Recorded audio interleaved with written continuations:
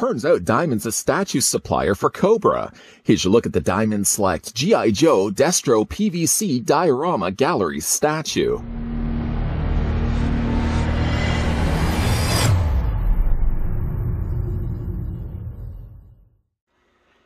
A brilliant businessman, weapons developer, CEO, and engineer, Destro strictly adheres to a quiet personnel code that places war, profit, and the success of his own family above all other things.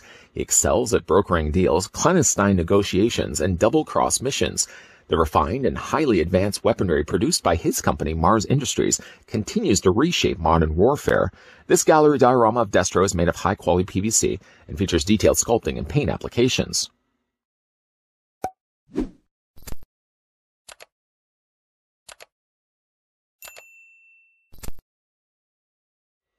To start things off first for Noble Destro, I'm going to grab my ruler here just to see how tall Dome Head stands.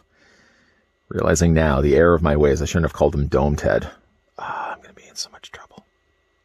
While I'm worrying about that, I'd also like to thank the folks over at Diamond Select that did provide, in fact, the sample here of Destro that we could have a look at in this review. Anyways, back to the measuring of the statue.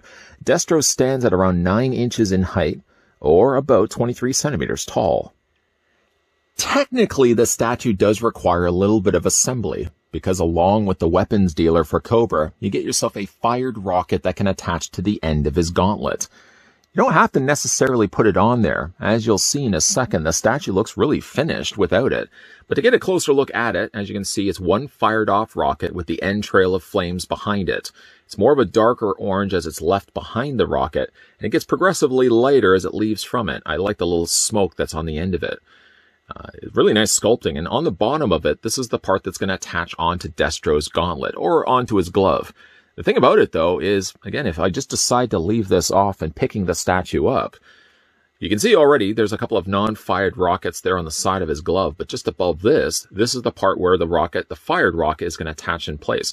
If you don't mind that it's got this bit of an eyesore peg that sticks up from the top of his arm, if you can just write it off that it's part of the mechanism, and yeah, easily. You can leave it off if you want to.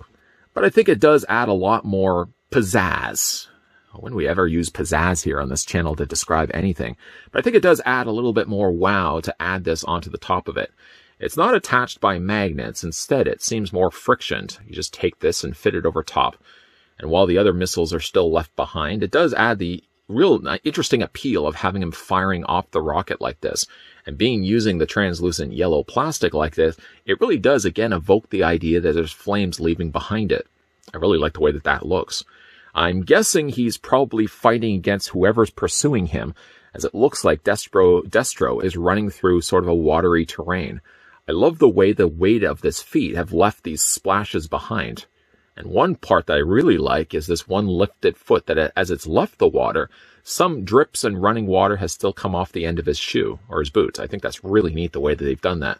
Judging by the way that there's ripples, you can imagine Destro is probably frantically running through it. Judging by also these little points in plastic, I would imagine that's probably bullets that are shooting at him while he's escaping with this briefcase right here.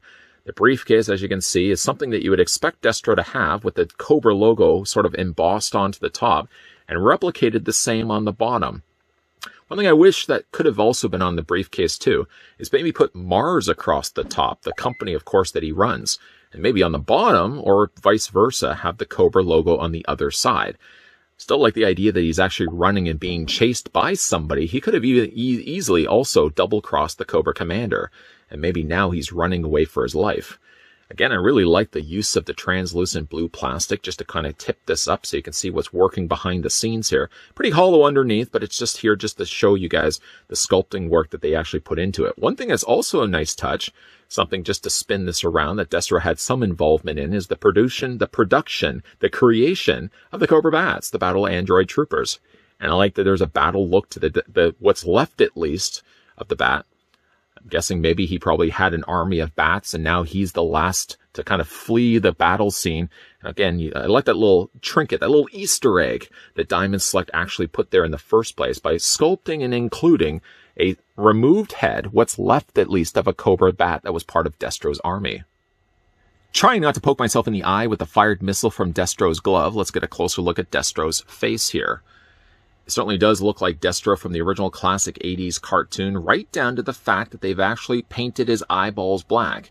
And his little tiny pupils, not sure if you guys can actually see that, is in a darker red. It's those touches of detail that I really do appreciate.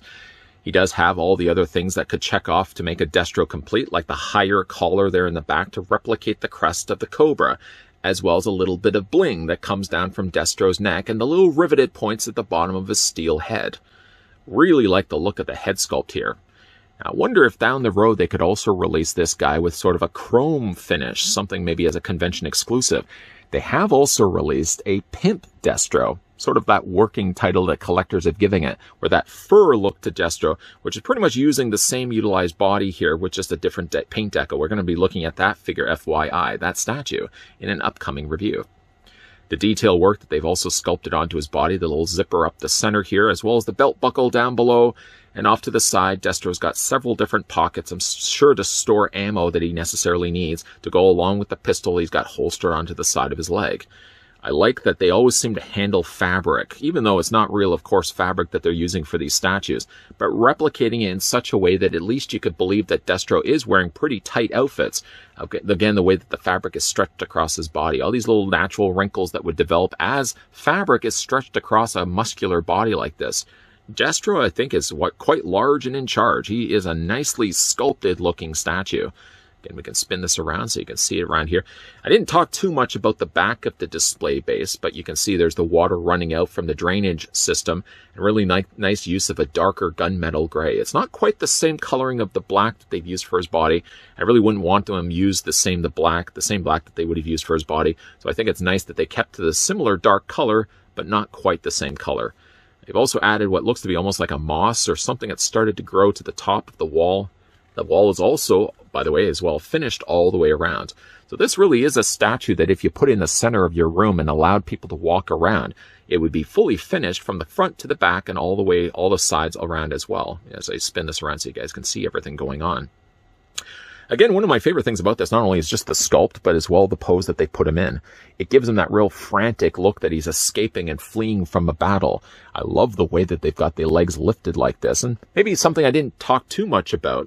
The way they've got the one leg lifted like this, so you can see like the water is leaving his foot, they've actually attached it to the side of the bat helmet. A great use of including that as also an Easter egg as well. It is, like I said, a really nice looking statue. Diamond Select, mentioned already, also released this as the Pimp Destro, which was an exclusive. We are going to be looking at it, thanks to the folks over at Diamond Select for also providing that one, in an upcoming review, and we will be doing a comparison of Pimp Destro along with the regular release Destro that we had a look at in this video. Growing up in the 80s, there were tons of cartoons to choose from, and while I could easily put together a top 10 list, right at the very top of that list would easily be, without even thinking about it, G.I. Joe Real American Hero. That was the one cartoon above all else that would never miss a chance to watch, especially when it came to the 5-part miniseries like Mass Device, Weather Dominator, Pyramid of Darkness, Arise, Serpentor Arise, and Operation Dragonfire. We never talk about Operation Dragonfire. The only thing good about Operation Dragonfire, not produced by the same company, wasn't Sunbow, but was the fact that they actually brought back the Cobra Commander and they gave him the armor outfit. But we never talk about Operation Dragonfire. But all the other miniseries, Without a Beat, Mist, would always be checking that out. I like, at least with this release from Diamond Select, that they went with the classic look for Destro. I don't think Destro has changed too much in his look, but this one definitely does evoke the look of the Real American Hero series cartoon. He has briefcase in his hand. It looks like he's been pursued by somebody, judging by the fact he's fleeing through, I'm guessing, some sort of sewer water system. And as you can see as well by the way that the bullets have ricocheted off the water. Without even having the bullets actually being used in this statue, seeing things like this, you can sort of start putting together a story. Why is Destro fleeing? Why does he have the briefcase in his hand? The briefcase, I do wish that they could have put Mars on one of the sides, but at least to their credit, they not only embossed the Cobra logo on the top, but also the lesser seen area at the bottom of the briefcase, a part you'd probably never even seen in the first place. Of course, they're using some nice translucent blue to give you the idea that he's running through water. And a nice little Easter egg once again mentioned is that they included the head of a Cobra bat, a battle android trooper.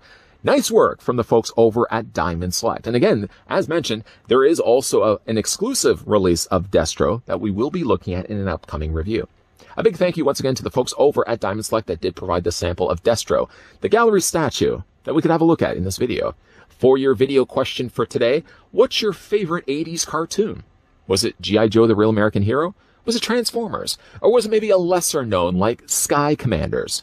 Does anybody remember Sky Commanders? Probably nobody. But let me know down below in the comment section what your favorite 80s cartoon was as a kid, or even something that you go back and watch nowadays as an adult. Let me know down below in the comment section. And hey, now, if you are new to this channel, you're enjoying the content that you're seeing, make sure you hit that subscribe button down below. As well, you can also turn on the bell notification and get those friendly reminders from YouTube whenever new videos from this channel gets posted. And you, the person that's sitting in front of your monitor, your phone, your laptop, or any other place that you get a chance to watch these videos, you get those friendly reminders. So make sure you turn on that bell notification. Keep your peepers peeled as well while we have wrapped up things for the weapons dealer for Destro, the weapons dealer for Cobra. We will be looking at other gallery statues produced by Diamond Select, so make sure you keep your peepers peeled to this channel. As always, guys, thanks for watching. See you guys next time.